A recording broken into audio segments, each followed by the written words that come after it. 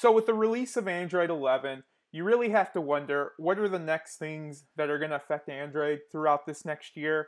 I think there's some obvious stuff. I think there's some not so obvious stuff. And I think there's topics I didn't really dig into. One example is mobile gaming. I think mobile gaming really is going to change things up.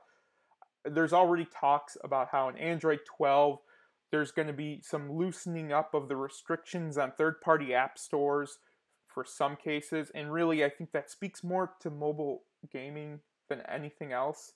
There really are a lot of benefits by not installing unknown sources for applications, because again, Google Play is really the right repository to be installing apps from.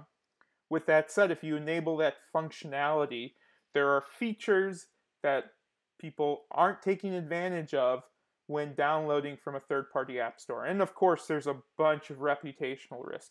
So now, that level of risk increases. 5G is another thing. We didn't really talk much about it, but in the latest version of Android Studio that supports 11, there's a 5G emulator. It'll be interesting to see how much 5G changes mobile. We probably won't realize it for a couple years, but it'll be interesting to see how that really does change the architecture that goes into developing mobile apps. Finally, Android Enterprise. We didn't talk about Android Enterprise, but Android Enterprise continues to kind of be a really interesting avenue for enterprises to go down, for managing mobile apps, for managing users in organizations. And every year it seems like things really do kind of get shooken up a little bit for organizations that use this. I think a big change for a lot of companies is the deprecation of device admin. And it kind of speaks to building a security program where you're testing security controls separate from a lot of these device controls.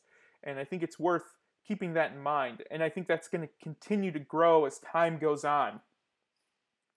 So on the last note, I hope you found this really useful. We've provided some resources that I think will be helpful when you're actually digging through the Android 11 SDK, trying to understand what you should be using in your app, what's important, what's not. So be aware. I also included a link to that Scope Storage blog. I hope you find that helpful, and thanks for watching the video. Thanks so much for your time.